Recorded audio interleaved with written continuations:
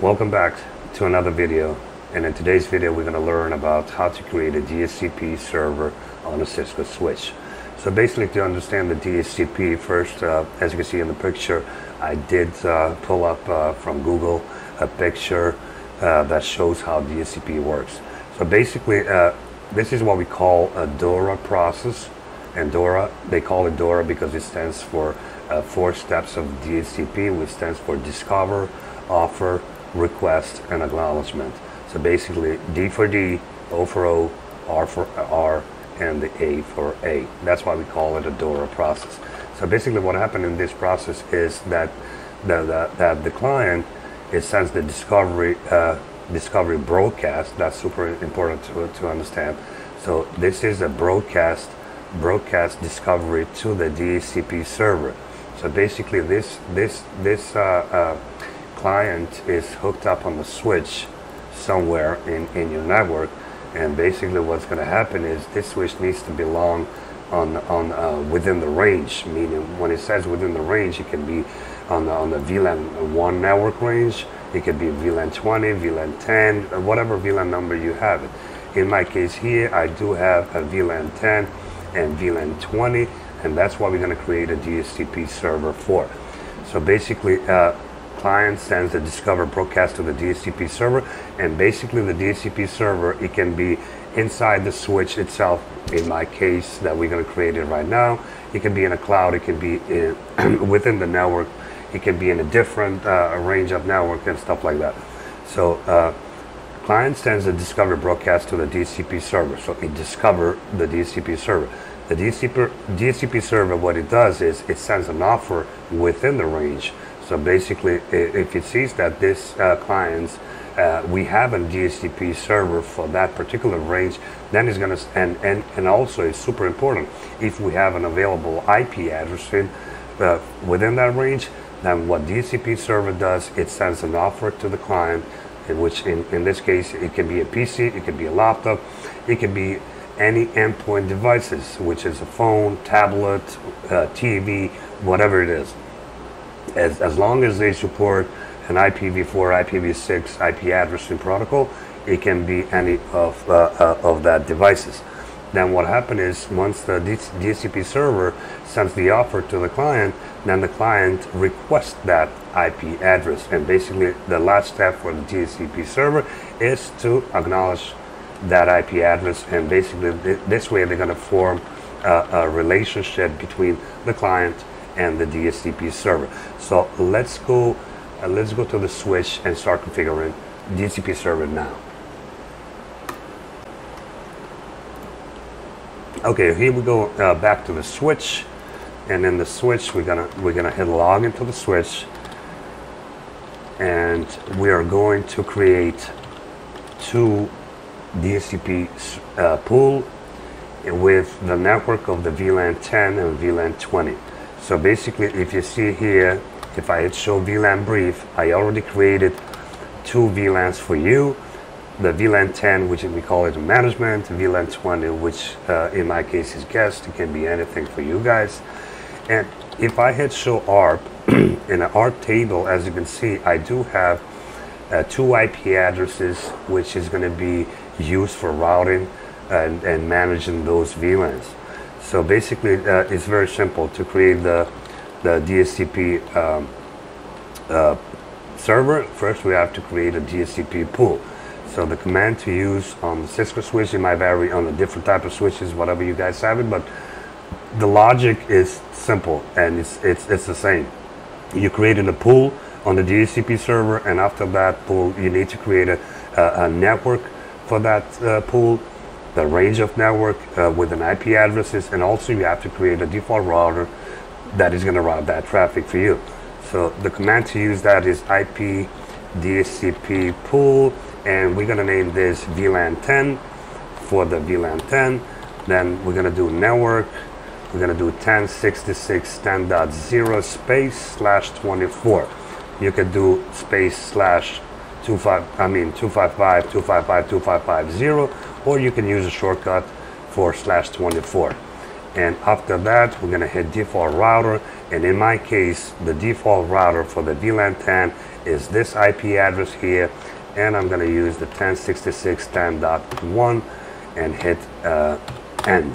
So basically, we just created a DHCP server for the VLAN 10. The next thing that we're going to do is we're going to create a VLAN 20 DHCP pool. IP DHCP pool, VLAN 20. And the network in this case is going to be 10.66.20.0/24, and the default router for this DHCP is going to be the VLAN 20 IP address, which in this case is 10.66.20.1, and hit enter. So basically what we did now, so run IP DHCP pool. IP DHCP. Oh, hold up. DHCP pool. Oh, I'm sorry. Include IP DHCP. And as you can see right here, we have, and as you can see right here, automatically the switch excluded the IP routing IP address, which is going to be used to route the traffic from VLAN to VLAN and inter-VLAN routing. So basically, this is the exclusion of the IP address. So if you want to exclude an IP address, let's say we have a server that we don't want that IP address to be released because it's going to create a conflict, then what we do is we do IP DHCP exclude addresses, and we put the let's say in this case we're just going to use a random IP address. This is a command to exclude the IP addresses from the pool.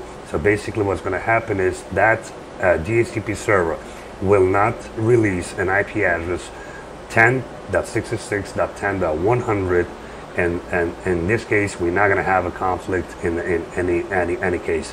So if I hit this enter and I come back to the command show run include IP DHCP, and as you can see, now we have another exclusion of the address, IP address, that is 10.66.10.100. So basically what this is within the range of let's say 10.66.10.0/24.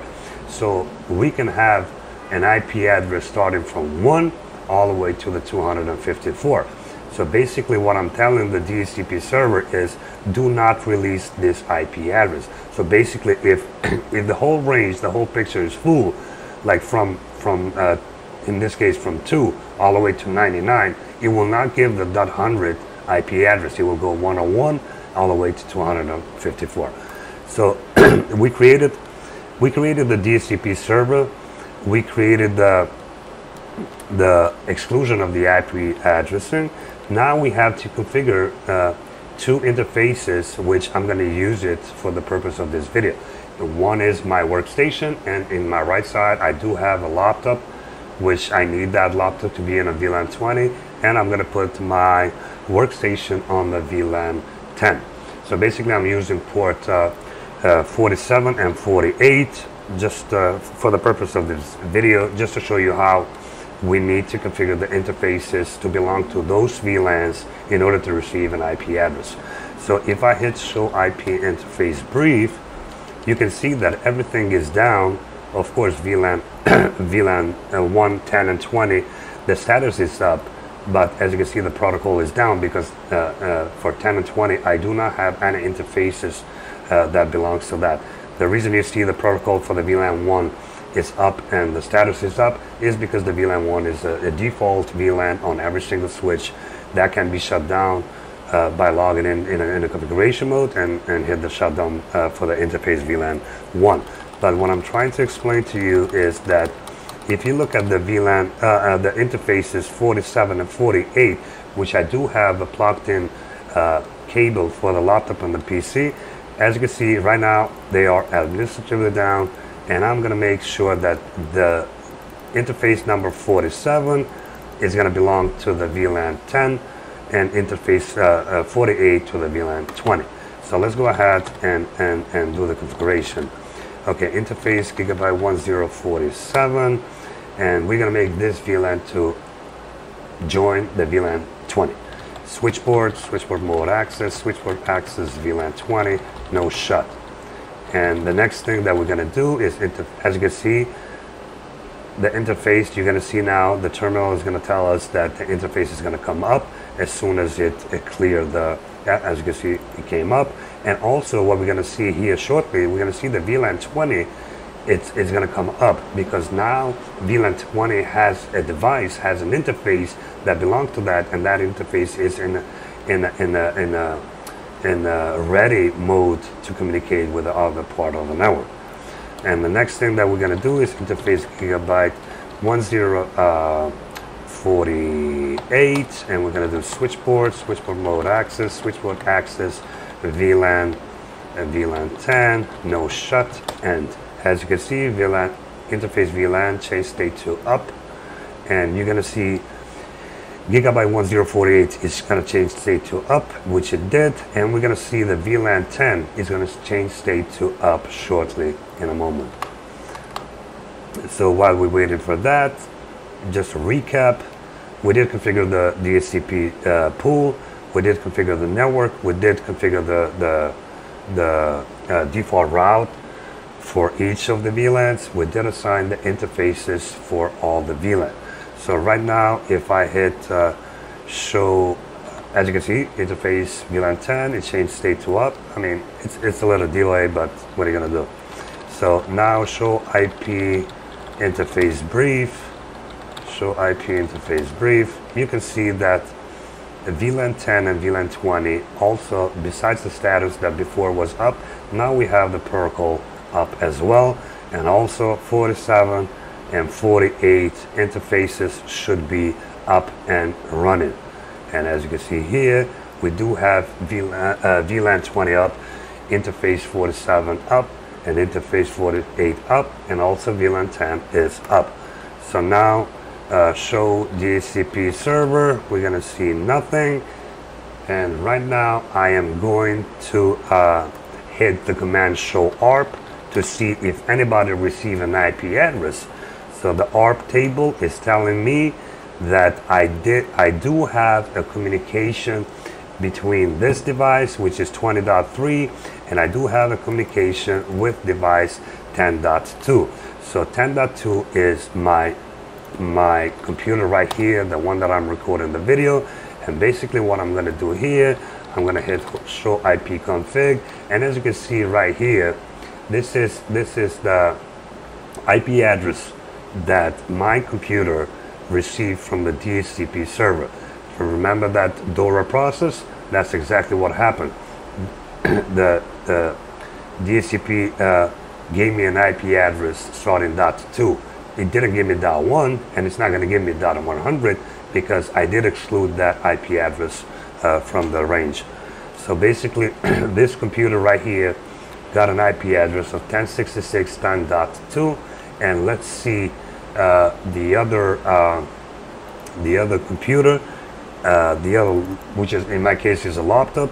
It did receive an IP address of 1066.20.3. So let's try ahead and ping it from the switch 20.3, and as you can see that I successfully have communication with the laptop from the switch.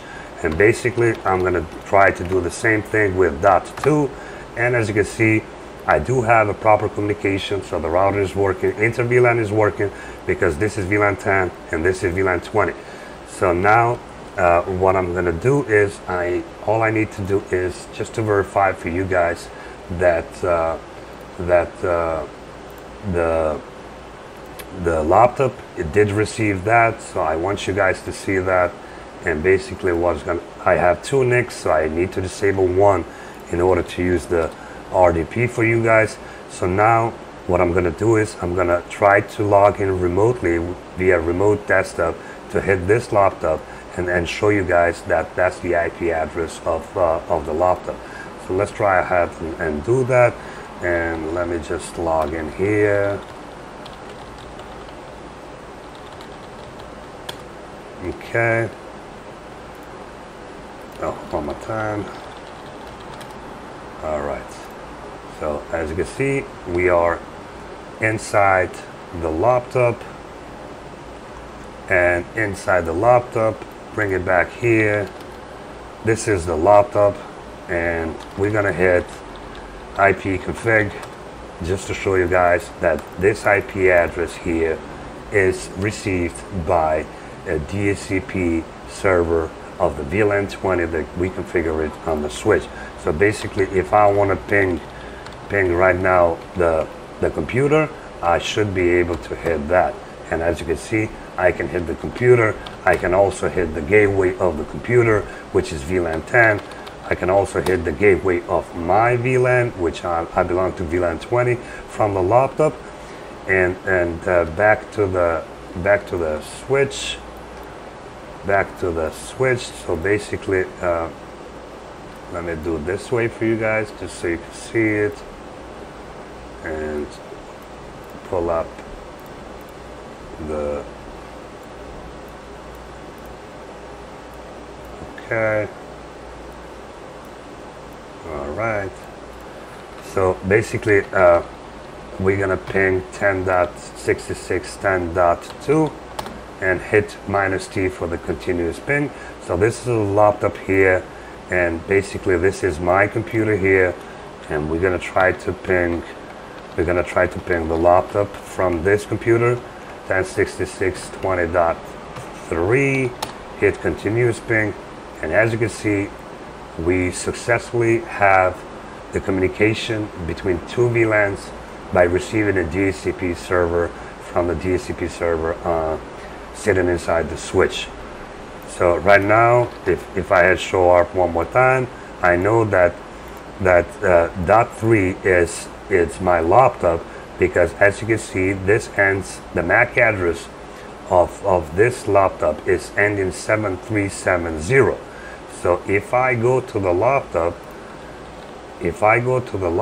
here and I hit IP config, you can see, IP config /all, you can see that, where did it go? What is that? 7370. Okay, 7370.